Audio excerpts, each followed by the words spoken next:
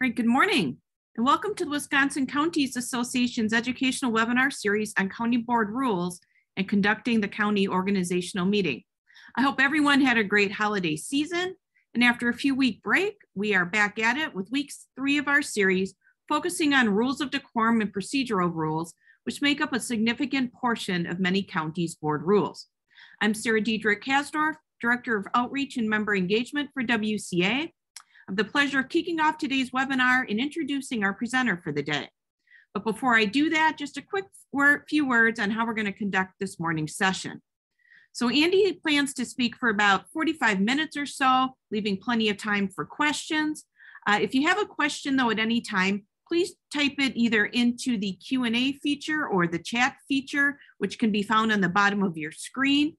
While we do intend to take Q&A at the end of the presentation, the last few weeks, Andy has been really good at watching and monitoring the Q&A and the chat and taking questions as we go along. So depending upon how this webinar goes and the amount of questions we have, we may take questions throughout or we may take them at the end. So again, just please enter your question that you may have in either the chat or Q&A at any time. Also, as a reminder, this webinar is being recorded, and this webinar and the PowerPoint presentation, along with all the other weeks, will be posted on the WCA website. So at this time, I'm going to introduce our speaker for today, Andy Phillips. Andy, I'm sorry, I know you hate it when I do this, but we're going to go with the standard introduction today. So Andy is an attorney at the law firm of Briesen and Roper, and also serves as general counsel to the Wisconsin Counties Association. Andy has dedicated his career to assisting counties with their most challenging legal problems. He brings innovative solutions to the organizational, operational, and personnel problems facing local governments. He's our go-to guy on all things related to county government operations, parliamentary procedure, rules of decorum, county board rules, you name it, we ask Andy. So again, Andy has been joining us thus far for the webinar series. He will also be joining us next week as well. So at this time, Andy, thanks for joining us once again and take it away. Thank you, Sarah. Good morning, everybody. Happy New Year. We picked the coldest day of the year to talk about rules of decorum and procedural rules. How fun is this? As Sarah mentioned, this is part 3 of a 4-part series dealing with the entire way that we as counties organize ourselves and govern ourselves. As much as there is one set of statutes dealing with county government, Chapter 59, there are 72 different ways that counties organize themselves. And that's okay, that's fine. And I think the point I want to really illustrate today is that today we're going to get into concepts and rules and ideas and illustrations and tips, and not laws, not statutes. There is no right way, wrong way. You got to find as a county what works best for you. And so as we go through the presentation today, we're going to talk about how Robert's Rules addresses this concept of decorum. We're going to focus in on this public comment period because a lot of the questions that I get and that the association gets relate to the various controls and limitations that you can put on a public comment period from a legal perspective, and then just from a very practical perspective, what is it that we want to achieve in terms of maintaining order during a public comment period? And then we're going to hopefully come to a realization that if we have a set of board rules that supplement and enhance the very basic elements that are contained within Robert's Rules, that those board rules can help set expectations for meetings and help run effective meetings. And then we're going to talk about some special considerations and issues. As Sarah mentioned, feel free to drop thoughts and questions into chat or Q&A as I go along here, because again, there might be experiences that you all have had in dealing with particular issues in the confines of a meeting that others might learn from. So feel free to drop those thoughts and suggestions right into the chat or Q&A function. We've seen a lot of this year. I love this illustration. This is a school board meeting. Obviously, school boards have been at the forefront of dealing with a lot of very, very contentious issues over the course of the past year, whether it be masking, mandates on vaccines, school closure, school opening, you name it. And so I've actually talked with a lot of different school boards about the various things that they can do to try to bring order to a very, very tense situation dealing with these board meetings. What we want to do is avoid, as counties, having meetings that look something like this. It's entirely disruptive. We can't get our business done, and the meetings go on forever and ever. At the same time, and I will tell you this, at the same time, we want to provide the public with an opportunity for meaningful input. Okay, so how do we balance that? How do we balance the need to have an orderly meeting with the need to provide the public with meaningful input? That's not easy. It's not easy to reach that balance. It takes some thought. It takes some discernment. And so you have to think about how we establish the parameters associated with things like public comment and public participation so that we provide meaningful input and at the same time maintain an orderly meeting. Again, this is where your board rules come into play and where your board rules can help. So let's start with these concepts from Robert's Rules of Order. Robert's Rules of Order does have some basic concepts related to rules of decorum or debate. And the whole purpose of having these within Robert's Rules is so that we have a deliberative assembly, okay? And Robert's Rules defines deliberative assembly as the body that is actually holding the meeting. And in our case, it would be a county board or county board committee. So these rules exist so that the deliberative assembly can get through their business in an orderly fashion. And so when we look at Robert's Rules and the rules of decorum, we have the first question about, well, are there any rules that relate to debating the question? Somebody makes a motion, motion is seconded, the motion is repeated by the chair, it becomes the body's motion, and so the body is going to debate this motion. Some simple rules to keep in mind as it relates to debate on that motion. An individual's remarks must be relevant to the question that's before the deliberative assembly, before the board or committee. The speaker has to address his or her remarks to the chair. Avoid directing comments directly to another supervisor or directly to a member of the public or directly to another official within county government. Direct the comments to the chair. Speak to the question at hand. Avoid injecting the personal tone in the debate. All right, and these seem rather commonsensical, but I will tell you, I've seen situations where boards and committees have gone off track in terms of debating this question, where they've started having debates amongst two different supervisors or two different committee members, and that's not to happen. You're supposed to be debating the merits of the motion or the merits of the question before the body, and in the context of that debate, remarks are made through the chair of the committee or the chair of the county board. A member under Robert's Rules has the right to speak twice to the same question. But remember that as long as somebody else wants to speak to the question, the chair ought not recognize the individual wishing to speak a second time until everybody who has a desire to speak to the question for the first time has the opportunity to speak. Then you can go back and call on somebody to speak a second time on the motion. Under Robert's Rules, you can speak no longer than 10 minutes in total. The thing to remember is that Robert's Rules have these rules on debating a question, but you can modify these within your county board rules. If you feel like members ought to have the right to speak 3 times on a particular motion or a particular topic or a motion in general, you can put that in your board rules, and that's fine.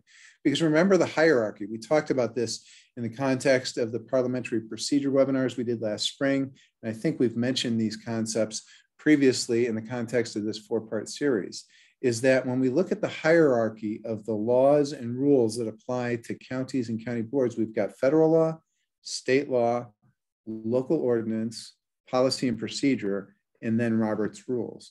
And so Robert's Rules is the default for answering parliamentary questions, but Robert's Rules explicitly recognizes that you can modify Robert's Rules in the context of your own board rules, which could become an ordinance.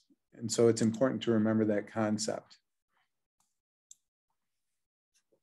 I had a question here right off the bat as it relates to the duty of the chair of a committee or a board.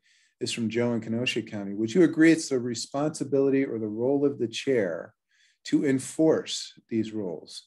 Would you agree it's not appropriate for the parliamentarian to affirmatively object to a potential violation of decorum rules but to reactively advise if the objection is raised? That's a great question, because I know Joe's the corporation counsel in Kenosha County, and I know that many, if not all, corporation counsels serve as parliamentarian for county board meetings. It is not the role of the parliamentarian to declare somebody out of order. It is not the role of the parliamentarian to actually make rulings on particular issues related to parliamentary procedure. It's not the role of the parliamentarian to ensure that decorum is maintained throughout the course of the meeting. It is the role of the chair in all three circumstances. Now, the chair has the ability to consult with the parliamentarian. The chair should consult with the parliamentarian. The chair should make sure that whatever he or she is doing is consistent with local rule, parliamentary procedure, state statute, federal law. Parliamentarian gives that advice, and then the chair makes those decisions. So I agree with you, Joe. That is a situation where it is the chair's responsibility. Addressing the chair. As I mentioned before, we address all of our remarks on a pending question or a motion through the chair. We don't address the body.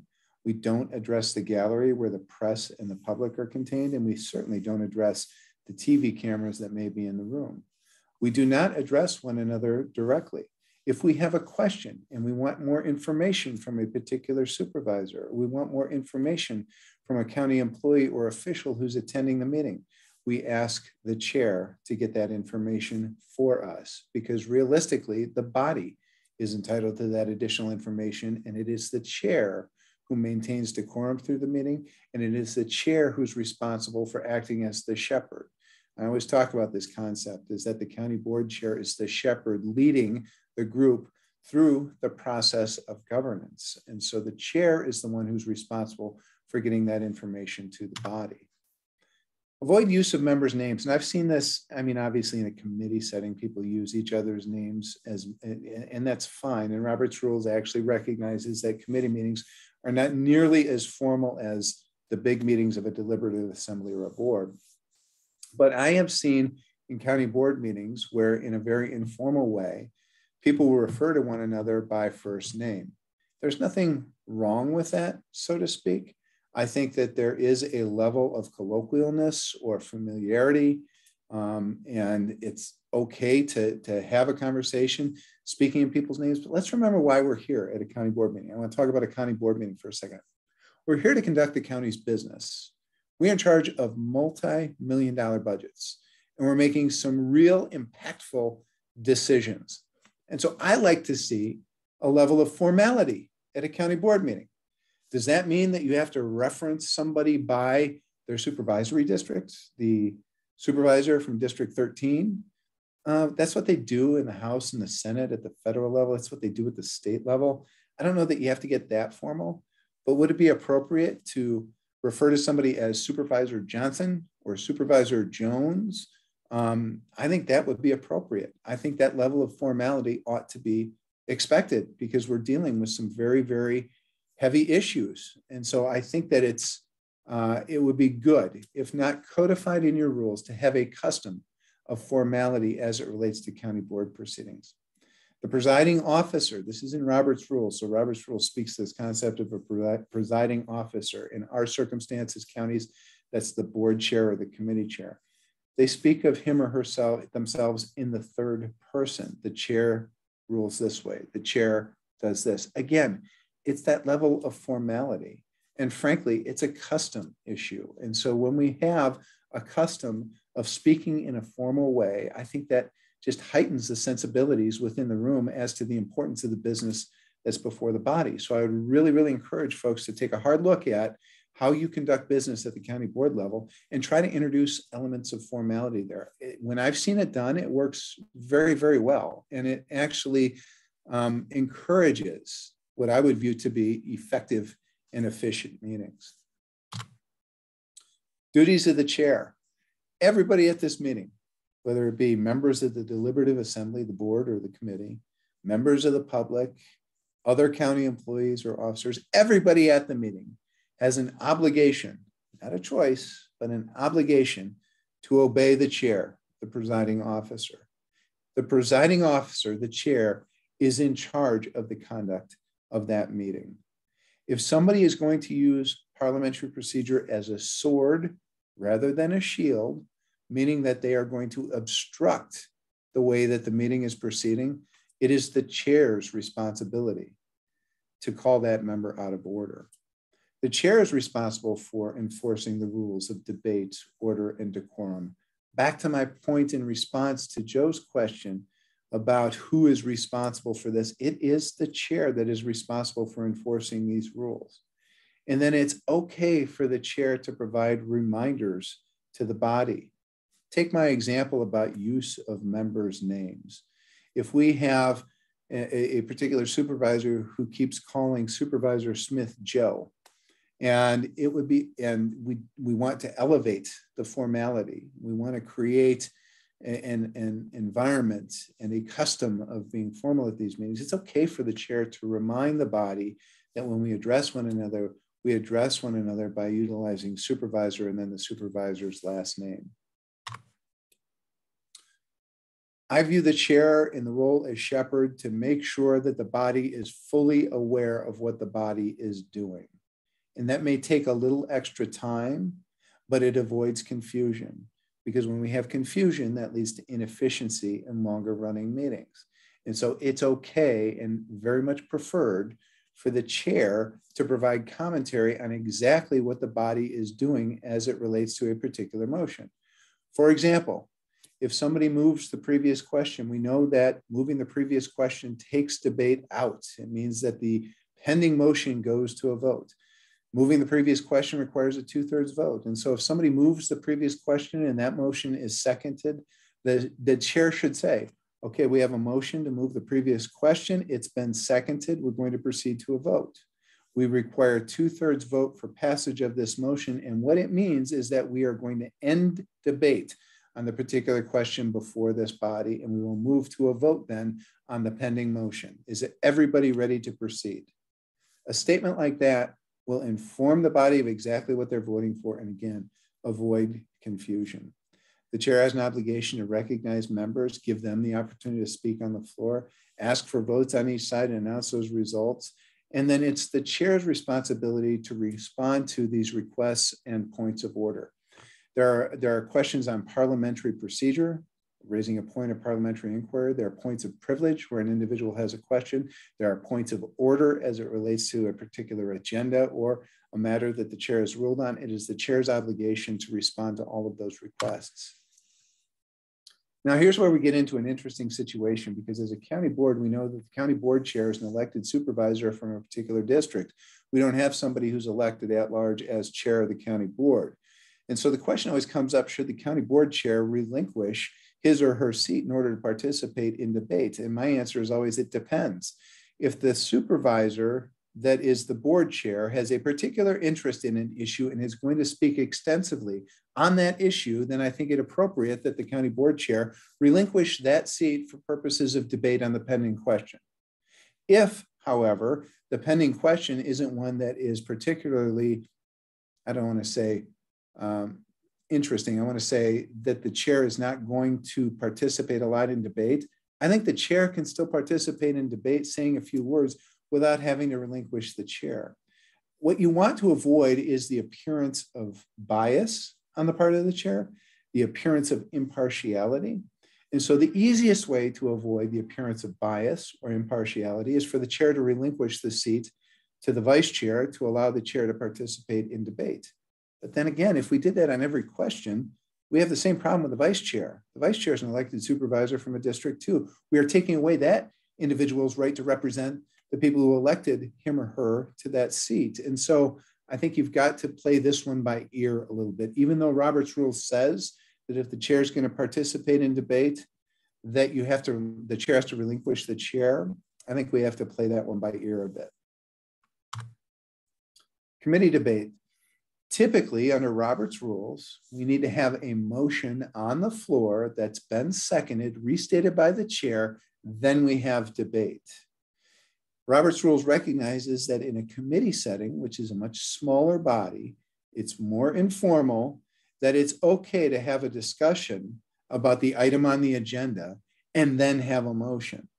And let's face it, when we get to the committee level, not everything is fully baked. And what I mean by that is that not everything has been discussed. We don't know exactly what that motion ought to be. We don't know what a majority of the committee members are going to support or what we think a majority of the committee members are going to support on a particular topic. So it's okay to introduce a topic, have a discussion on that topic, and then ask for a motion. Again, this comes back to the importance of the committee chair role. And so the committee chair ought to take the temperature of the room and figure out exactly what type of discussion and debate merits going on without a formal motion before the committee. At some point, the chair may say, before we engage in further debate, let's have a motion, because we're getting to the point now where we want to start thinking about how we're going to vote on something. Let's figure out what it is we're going to vote on and call for that motion. So again, committee chair takes the temperature of the room and figures that out. In the committee setting, the members may raise their hand instead of standing when seeking the floor. Standing is the recognized procedure under Robert's rules for asking for permission to address the floor. I know in almost all counties, you have a process where you either hit a button and a light comes on or some other way that the chair recognizes you. At the committee level, it's a lot less formal, okay? You can stay seated during debate. Robert's rules recognizes that. As I said before, discussions permitted before a motion, and there is no limit on how many times an individual may speak to a motion, subject to the rule of the chair. Again, the chair is there to make sure we have an efficient meeting. So now we get to this concept about public comment. Before we do that, though, let me just reiterate here that all of these rules contained within Robert's rules, as we go down this list, you may think some of these things aren't going to work in your county, and that's fine.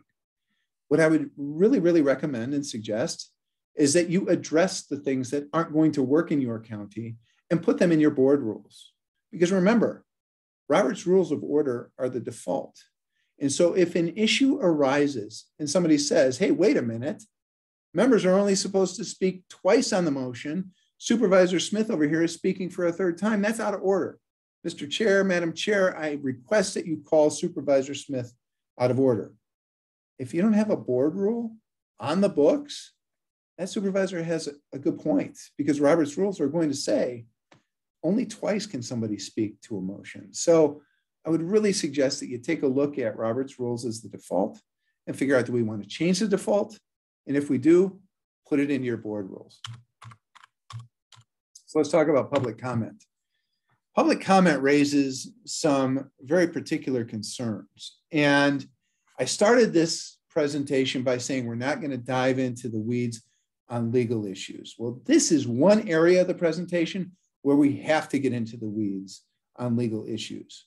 Because whenever we are going to take action to restrict an individual's right to present his or her arguments to a governmental body, we are obviously implicating the Constitution. The First Amendment guarantees everybody freedom of speech.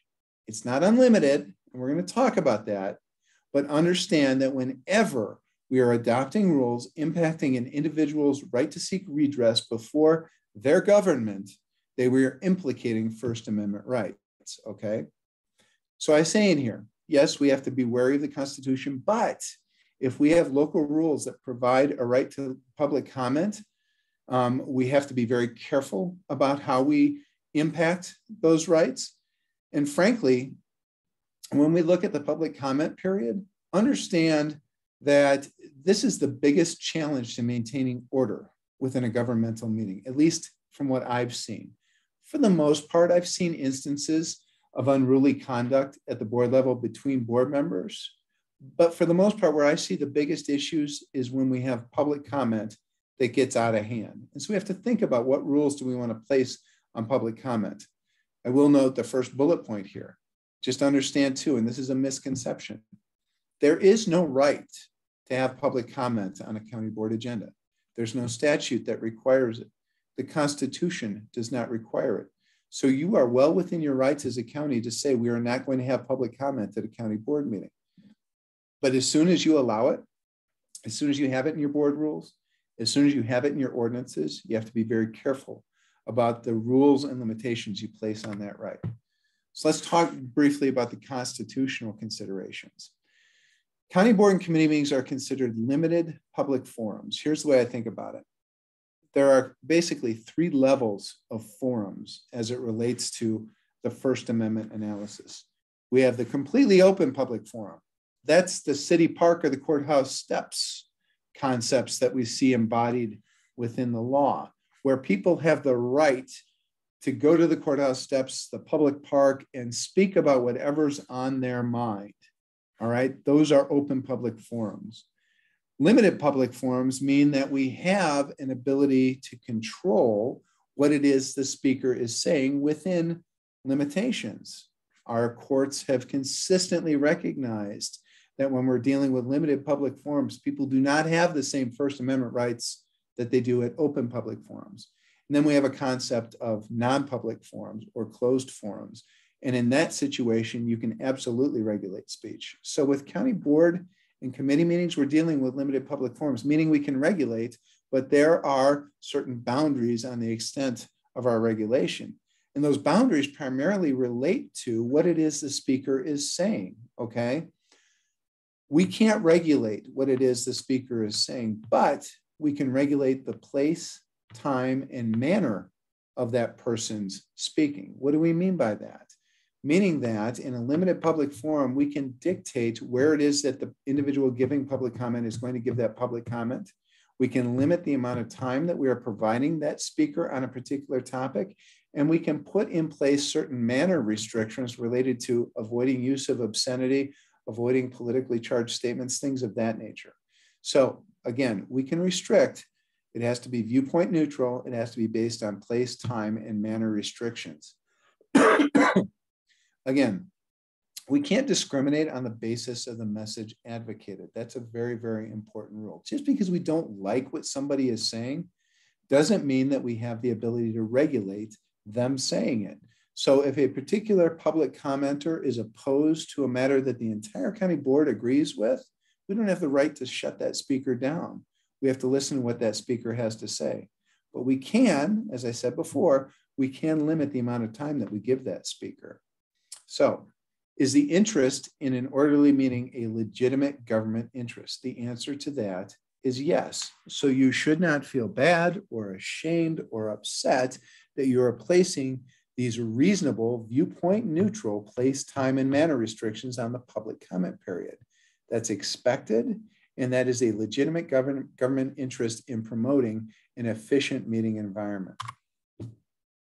We had a case, Steinberg versus Chesterfield County Planning Commission or City Planning Commission. And I cite this not necessarily because you need to know the case. It's from the Fourth Circuit out east. But I thought it was great in terms of the way that the court addressed a county board's ability to place restrictions on a public comment period. The court said imposing restrictions to preserve civility and decorum are necessary to further the board's purpose of conducting public business. And in this circumstance, the court upheld the validity of a rule requiring a speaker during public comment to address only items germane to the agenda. And I have this conversation with counties all the time. If you're going to allow public comment, does it make sense to have a rule on the books that says the public commenter has to confine his or her remarks to items that are on the agenda? I think that type of a rule makes perfect sense. Now, others may disagree with me, and others may say, we want to hear from the public on all sorts of issues, and that's okay. But understand that in that circumstances, you're opening the door wide open, and it becomes much more difficult to try to regulate a particular person's speech when you don't have a rule on the books saying that you can only address items that are germane to the agenda before the county board. And so you have to think about what it is that you are establishing in establishing a rule on public comment. If you want to maintain a very narrow focus on the comments that are coming in, then by all means have a rule on the books that says that a public comment has to be germane to the agenda. If you want to open it wide open to any issue that the public commenter wants to speak about, then you don't have that type of rule on the books. What about obscenities or disruptive speech? This is where we get into a bit of a gray area. And I like the last bullet point on the slide. Can obscenity be defined by the board or committee chair, or should you define it in the board rules? I will tell you right now that our United States Supreme Court has struggled mightily with defining what is or is not obscene. And so if the Supreme Court can't figure it out, how in the world are we supposed to figure it out? Because the consequences are severe. If we define it in a way such that we exclude speech that would otherwise be permissible under the First Amendment, and that's what a court finds, we're on the hook for damages there. So we have to be very careful about how we define obscenity. At the same time, how do we define profanity? And is there a way that we define profanity in a way so that we may ensure that the commenter is utilizing a respectful tone and is otherwise contributing to a culture and an environment of civility at the board level? Sure, we can. Are we better off putting these concepts into our board rules? Absolutely. And so in this last bullet point, I say, can a board or committee chair define this? Maybe, but I would much rather see definitions and concepts contained within board rules, because the more that we can codify what our expectations are, serves two purposes. Number one is the defense for us in a court proceeding. And hopefully you've had Corporation Counsel review what it is you're putting into your board rules in terms of defining profanity and obscenity. So from a legal basis, we can tell the court, this is our policy, and it's been our policy for many years. But second, and equally important in my mind, is it establishes expectations for the public. We tell everybody in advance, here are our board rules as it relates to the public comment period. If you don't confine yourself to these board rules, we are going to call you out of order. So don't be surprised if you get up during public comment and start spewing obscenities and spewing profanities that we call you out of order. And if you continue, we're going to ask you to leave the meeting because it's right here codified within our board rules. And so I would highly encourage you that if you're going to place boundaries and rules on public comment, that you address these concepts of order, concepts of profanity, concepts of obscenity, and otherwise reinforce the fact that you're going to promote a culture of civility within your board meeting. Time limits. Time limits have been upheld. We've got another case here out of the 10th Circuit. It's entirely permissible within this whole concept of imposing reasonable time, place, and manner restrictions on speech. Again, we're dealing with a limited public forum to impose time limits on a speaker. When can time limits be imposed? The best opportunity is within your board rules to establish hard and fast time limits. It's probably okay for the chair to announce at the beginning of the meeting or at the beginning of public comment, there are going to be time restrictions on the public comment period. You announce those and then you enforce those throughout, but you can't enforce an arbitrary time limit right when somebody is speaking, okay? That's number one, not fair. Number two, I fear the constitutional implications of such an imposition. So I think that this is another opportunity to address within our board rules what time limits are going to prevail during the public comment period. What about people who don't speak? They're not up at public comment, but they show up at a meeting with a banner or a poster or a t-shirt, something like this. And then we start getting into a very complicated issue. Because can somebody exercise their First Amendment rights by wearing a t-shirt? Absolutely. Absolutely. That t-shirt may depict an image, it may contain a slogan, it may have a phrase, it may do something that is an expression that is protected by the First Amendment. And so when we have people sitting in a meeting, holding this banner, holding a sign, wearing a t-shirt, and we want to take action as it relates to eliminating a disruption caused by that banner, that poster, or that t-shirt, we have to be careful about how we do so. We have to be careful, but understand that the same principles that relate to regulation of speech in the context of the public comment period, all of those concepts apply here. Okay, so it's, again, our rules have to promote a legitimate government interest, i.e. to have an efficient and to have a good public meeting, an efficient public meeting where the rules of decorum are followed. That's our legitimate government interest.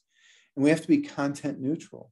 Again, just because we don't agree with what the t-shirt says or what the sign says, doesn't mean we have the ability to regulate it, okay? So again, when we talk about this concept of regulating signs, t-shirts, banners, posters at meetings, it would be great to have a board rule on the books that speaks to this concept of disruption. What is going to impede the efficient progress of a meeting? What is going to cause a disruption? Work with corporation counsel on that rule, because again, we're dealing with constitutional issues and that can get very, very tricky. But establishing these parameters up front serve the dual purpose again. Number one, it provides a defense in the unfortunate event you're ever sued on this. But number two, it establishes expectations for the public. The public ought to know that we are going to have an efficient meeting and an effective meeting. We're going to get the county's business done. We're not going to stand for disruptions during that meeting. And if you wear t-shirts or hold banners or posters that contain obscenities or profanities, we are going to take you out of the meeting. We're going to excuse you from the meeting. Here's an example of a rule that's been upheld by a court. I wanted to put this here just so you can see how difficult it may be to really fashion this rule when you start thinking about it, because there are all sorts of concepts contained within this rule. This rule says it shall be unlawful for any person in the audience at a council meeting to do any of the following. One, engage in disorderly, disruptive, disturbing, delaying, or boisterous conduct, such as, but not limited to, hand clamping, stomping of feet, whistling, making noise, use of profane language or obscene gestures, yelling, or similar demonstrations, which conduct substantially interrupts, delays, or disturbs the peace and good order of the proceedings of the council. And I have little parentheses at the bottom here, but notice the room for interpretation within this rule. I mean, even when we have a rule on the books, we still have a lot of room for interpretation. What is really going to, who defines what substantially interrupts, delays, or disturbs the peace and good order of the proceedings? I mean, that's really tough. And so I do not envy the role of the board chair or the role of the committee chair as it relates to enforcing a rule like this. But I will tell you right now, having a rule like this on the books is much better than the alternative, which is having no rule at all. Because then what do you have in terms of your ability to maintain peace and good order of your county board proceedings? You got nothing. And so you're falling back on Robert's rules, local customs, and the statutory or ordinance definition of disorderly conduct. That's a really difficult place to be too. So even though there are, and I wouldn't call them necessarily ambiguities, I would call them challenges to defining some of the terms contained within a rule like this, I still think it's great to have a rule like this on the books. And I think you ought to talk about a rule like this on your books just to have there to fall back on. Now let's talk a little bit about special considerations and issues. And this is just, basically, this is a question that came up after our first webinar in this series about what do you do if you get to a meeting and there's no quorum? Because I think people are concerned about not only the Roberts rules implications, if you get to a meeting and there's not a quorum present in order to conduct business, but also the open meetings law implications associated with this. And you talk to any corporation counsel and they're going to talk to you consistently about open meetings law considerations in this circumstance. Because remember, open meetings law takes precedence over Robert's rules. So just because Robert's rules has a process for dealing with a lack of quorum doesn't mean that that process necessarily complies with the open meetings law. So Robert's rules would allow, for example, for a meeting to continue for discussion purposes with no official action taken, so the members can discuss items that would have been on the agenda. How does the open meetings law view that? That's a big problem. That's a huge issue, all right? So again, be mindful of these open meetings law considerations. Just because you don't have a quorum doesn't mean you do not have a negative quorum or a walking quorum. And we both know that those issues, the negative quorum and the walking quorum, are big issues under the open meetings law. And so from my perspective, and again, you want to consult with corporation counsel, from my perspective, if you get to a meeting and you don't have a quorum of the board or a quorum of the committee present, call the meeting to order at the appointed time, Note for the record that we did not have sufficient members in order to maintain a quorum for the meeting, and then leave. Then you're done. Don't discuss county business. Don't discuss items on the agenda. Don't discuss anything else. Leave. You can speak to, should we schedule a meeting and when? You can say, we're going to reschedule this meeting for Friday at 1 o'clock. That's okay. But you do not have any discussion about the merits of what the agenda contained or what's before the board or committee when you don't have a quorum. That's the only way and the best way to avoid implications under the open meetings law. So with that, we're through the formal presentation as it relates to rules of decorum, public comment period, and things of that nature. The big takeaway today is hopefully to plant some seeds for ideas about how you can address these concepts within your board rules. What's going to make sense in your county? What's going to lead to that culture of professionalism, culture of efficiency, culture of formality, the way that we want to conduct business within our county. If there is a certain way you want business conducted and it's not being done, put it in your board rules. If your board rules are deficient right now as it relates to that culture, then address those deficiencies within your board rules. Now is the time that you have the opportunity to get that done. So with that, Sarah, I'll turn it back. I see we've got one chat comment real quick. Would you be able to email me the slides that were in this presentation? I believe, Sarah, that the slides are going to be available on the Counties Association website, wicounties.org. Is that right? That is correct. The slides and the presentation will be on the WCA website under events and then past event materials. And that's where you will find the first 2 weeks recordings as well as the PowerPoint slides from the first 2 weeks. We'll get this week's up as soon as we can. And then next week as well, that's where that next week's presentation will be posted too.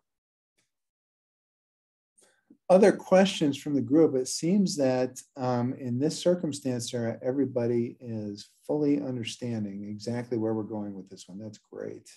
But you just got another question, Andy. All right, here's the question. Isn't it true that written comments from the public could carry the same weight as public appearance? So even if not everyone gets to speak at a meeting, written comments could count and be submitted. Absolutely. You can always receive written comments from the public. And I often see on county board agendas, for example, correspondence, and the chair will indicate what type of correspondence came in on a particular issue.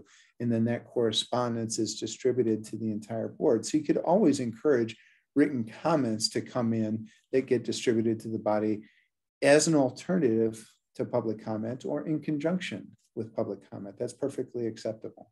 And Andy, just to look, I'm looking at that question a little more closely, and I'm wondering if you could address the issue of a county board rule that would say, we will take public comment for 30 minutes and 5 minutes each, and say we have 10 people who are there. And so I think this question, references if not everyone gets to speak at a meeting. Can you cut off public comments after 30 minutes and everyone else who is there and registered after 30 minutes? Do you not allow them to speak? How do you handle that? I think in theory you could do that. I think that's dangerous because at that point you are picking and choosing winners, people who get to speak and people who don't get to speak. I would much rather prefer unlimited public comment in terms of the overall time period that it takes and impose time limitations on each speaker, whether it be 2 minutes, 3 minutes, or whatever. Once you start eliminating an individual's right to speak, you are running into constitutional concerns. Not suggesting it's unconstitutional.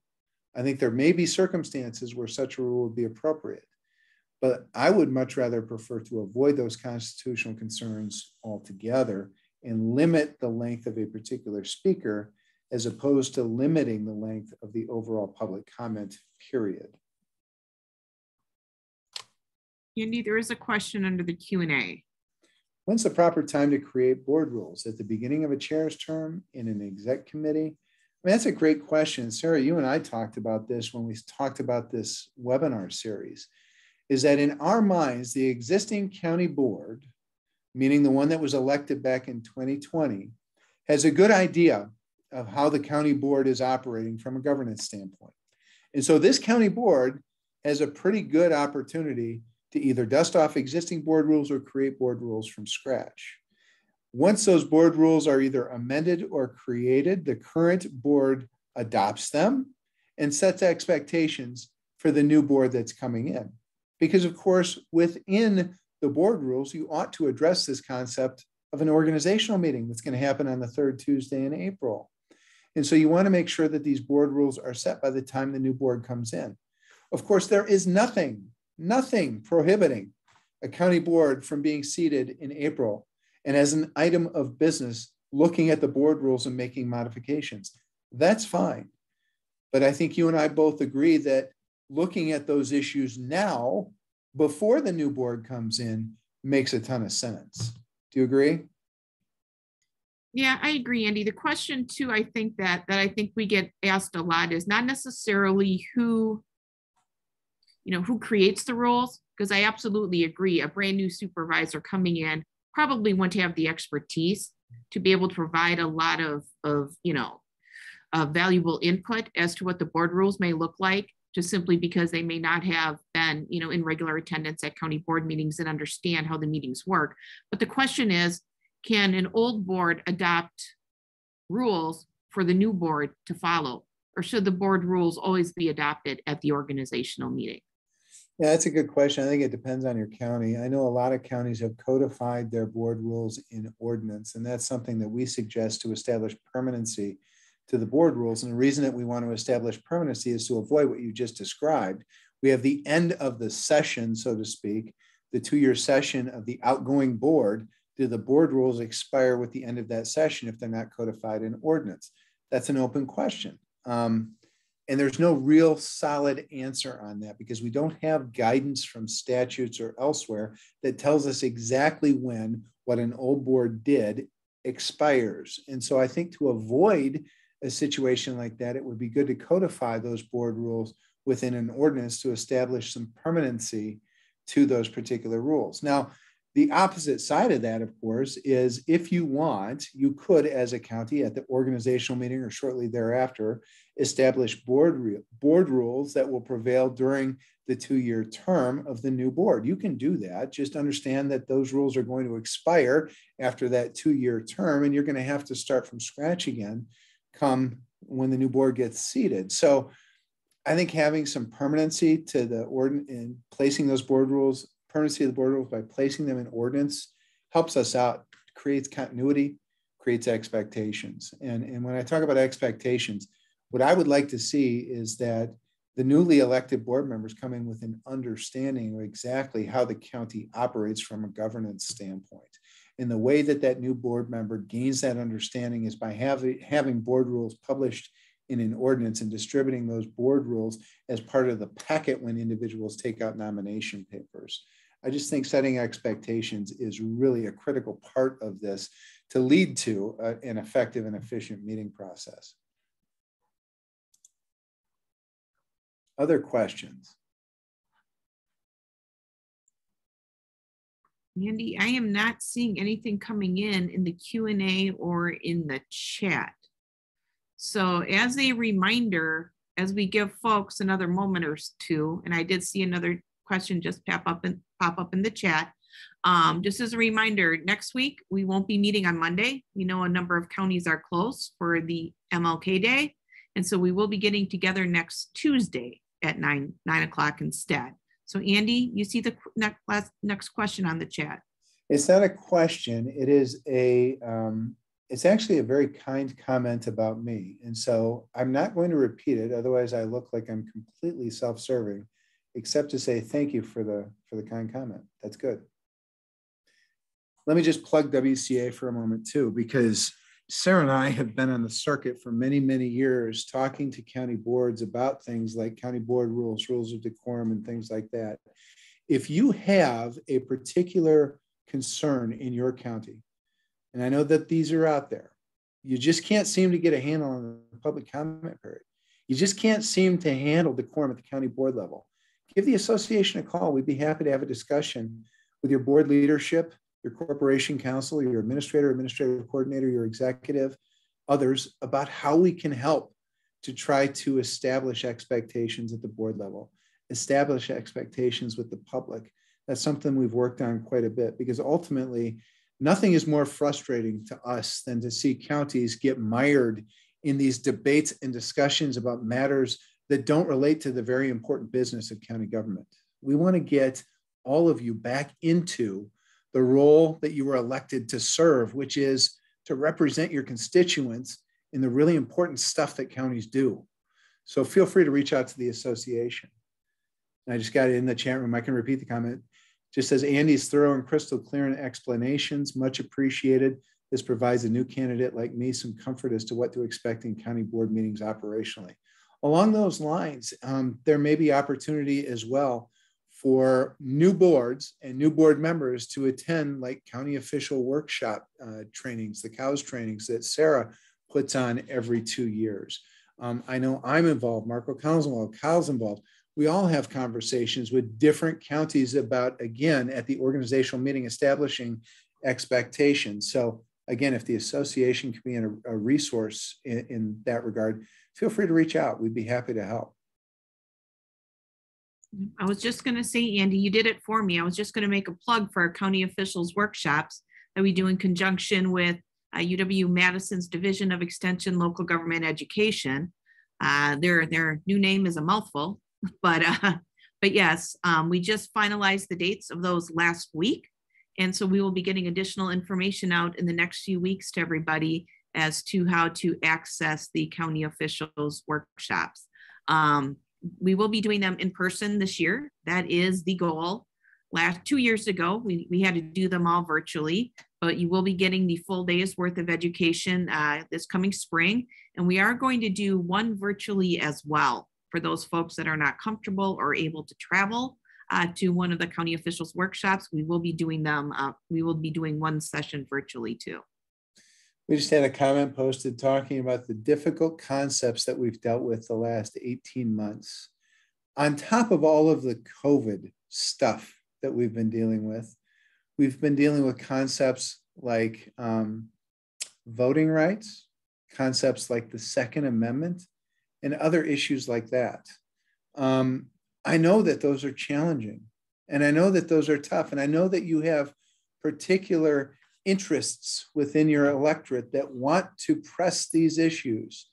And so again, the more that you can try to create boundaries for how it is we're going to allow people to express themselves at our county board meetings, at our committee meetings, the better off you're going to be getting back to the really important business that counties have to do. So I think, again, establishing those boundaries is going to be critical. I will say too that as it relates to all of the things that I've been talking about today, we still have some counties that are very comfortable in a virtual world, whether it's a meeting or a board meeting virtually, a committee meeting or a board meeting virtually, by Zoom, for example. We've become comfortable with this. All of the same rules that I've been talking about apply to a Zoom conference. So if we're going to establish parameters for public comment, we're going to apply those parameters in the context of a Zoom as well. So just understand that these rules, these concepts, these ideas apply across all platforms: in-person meeting, video meeting, telephonic meeting, whatever. Keep that in mind. Another comment maybe to be covered later: county supervisor is a nonpartisan position. All the issues can and should be regarded as nonpartisan. Don't get pulled down the rabbit hole of futile and endless political arguments. Great point. I couldn't agree more. That's the one thing that, it's not the one thing, but it's one of the primary things that I really enjoy about working with counties on, is the fact that we don't get drugged down into the politics of the day at the state or federal level. That what we are doing is serving our constituents and doing some really important stuff on behalf of our constituents as counties. And so I love the fact that we don't get mired in all of those politics. It's not to say that politics at the local level aren't just as ugly at times as they are at the state and federal level. In fact, I have several friends who, when they complain about politics at the state and federal level, I say, you ain't seen nothing until you've seen local politics.